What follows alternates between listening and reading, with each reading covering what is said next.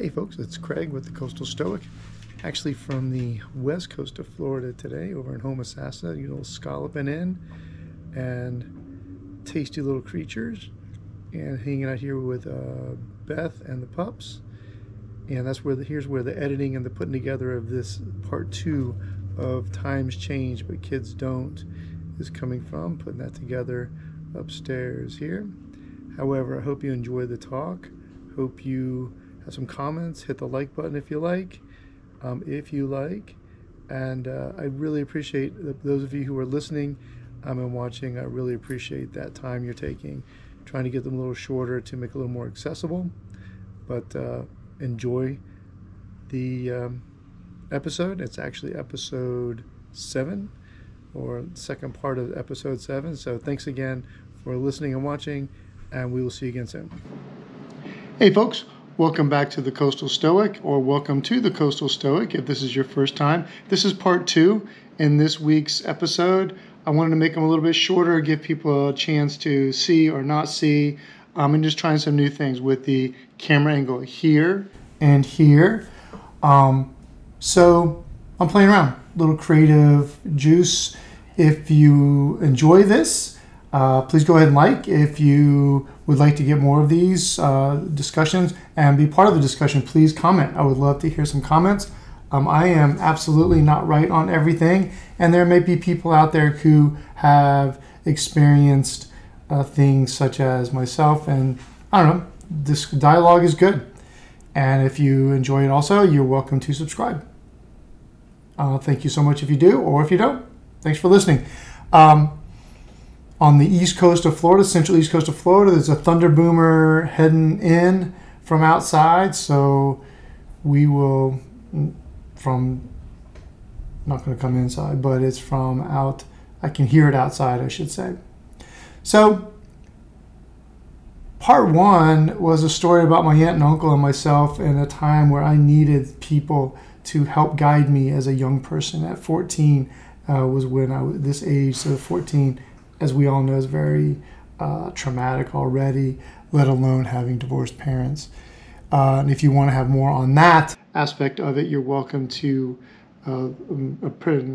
encouraged to listen to that first part. However, this part is really going to be focusing on how it is my belief that in a general sense, times are absolutely changing. But kids are pretty much the same. What I mean is this. When I'm out and about in the world as a teacher, and when I'm meeting new people, inevitably, invariably, people start talking about, what do you do? What do you do? What do you do? And it gets to me. And, what do you do? I say, well, I teach.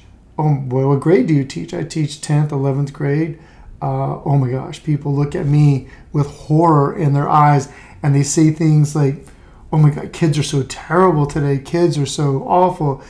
Kids don't have respect. Kids are so they very rarely have positive things to say about kids, and they have kids.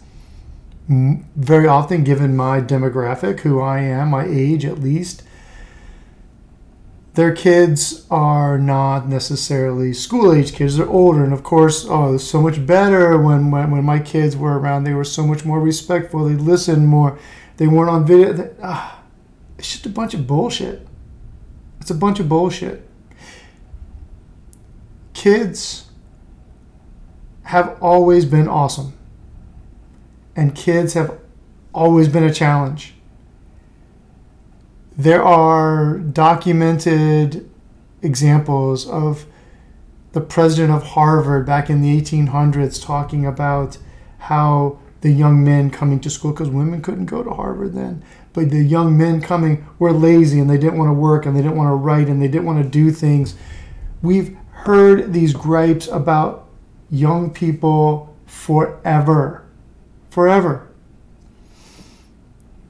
The issue, and when I say times are changing and kids haven't changed, of course of course it changes, but in general, 14 and 15-year-olds today are very similar to 14 and 15-year-olds back in the 70s, the 60s, the 50s, the 40s, the 30s.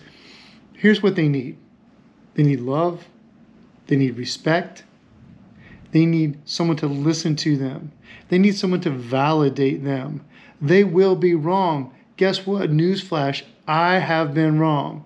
Anybody listening to this has been wrong. More good money that people listening to this have been wrong today, multiple times. So if that's the case, if we're as adults wrong, we can't and we should stop busting on kids for being wrong. We should stop treating kids like they don't know what they're talking about. Now, granted, maybe they don't know what they're talking about, but the way we approach their naivete or their ignorance needs to be shifted. We need to trust in them. I got news for everybody. The kids today will be in charge someday. They will be in charge.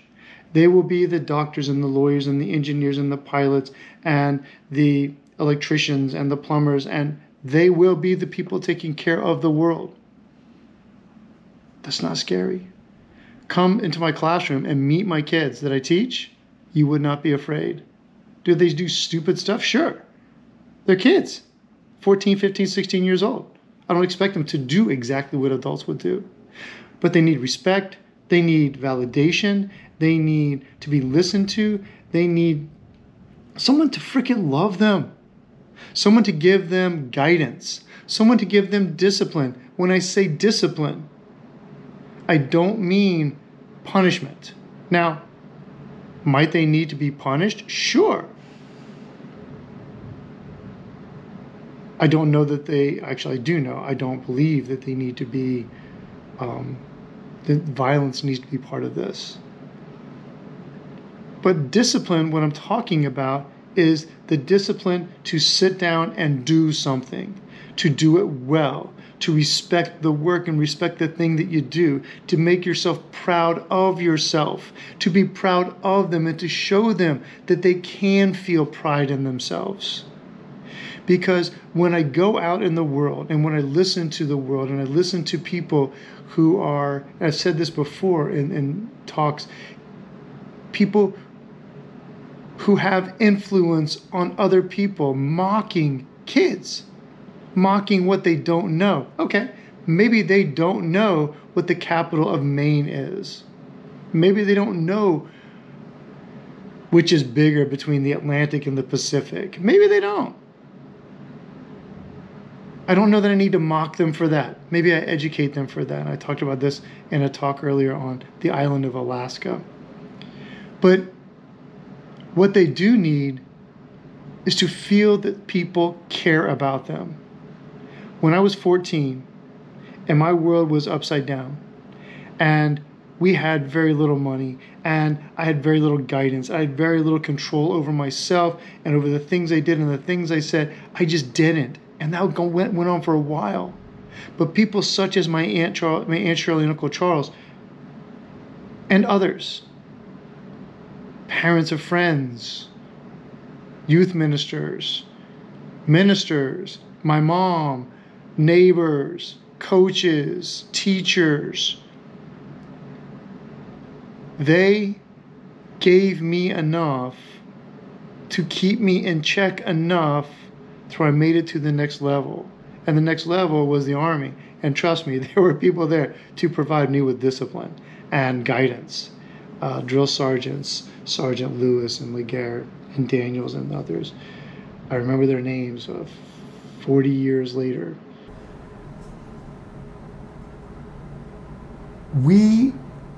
What I'm saying is that kids today need the same things. The world has changed. Did we have the internet and cell phones and freaking cable TV and what? No!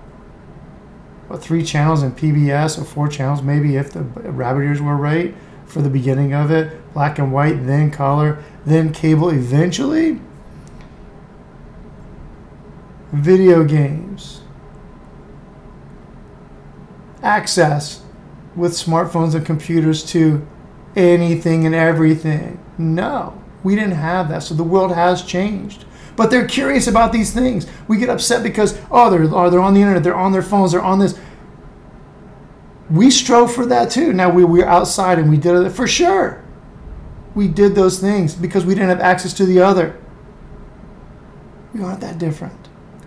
What I would ask is that those of you listening to this, if you are a kid, talk to the people around you who are in authority, who are older. Tell them what you wish in a way that is not aggressive.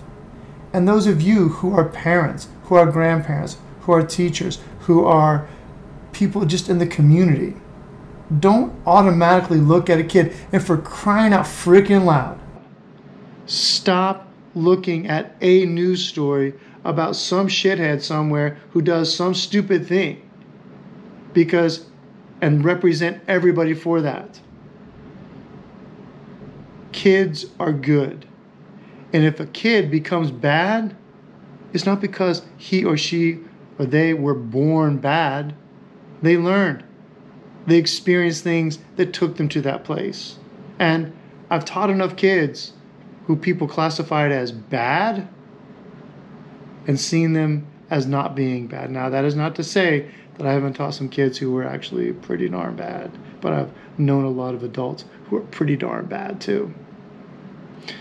As a 14-year-old boy, my aunt and uncle gave me love. They gave me compassion. They gave me a sense of respect and taught me things. That's what we need to do with the kids today. So when you see a teacher and they say, I teach, I hesitate. I would ask you to hesitate before you make a comment such as, oh my gosh, I'm so sorry. Don't be sorry. We're grown-ass people. We made conscious choices to be teachers, to be educators. We made the choices. Parents need to be part of this. Communities need to be part of this. But respect the kids. Respect the kids. Now, kids, if you're doing shit that does not deserve respect, don't get pissed off if somebody tells you you're being an idiot. Because sometimes you're being an idiot. But hard to believe, I understand, but sometimes I'm being an idiot too. And I've yet to meet anyone who hasn't been that. Maybe my wife. But don't tell her, because then she might get all full of herself. She deserves that. Anyhow, so I hope you enjoyed this today. I'm going to cut it off here. Thank you very much for listening. Again, if you enjoyed, please push hit the like button, and I look forward to the next one. Thank you.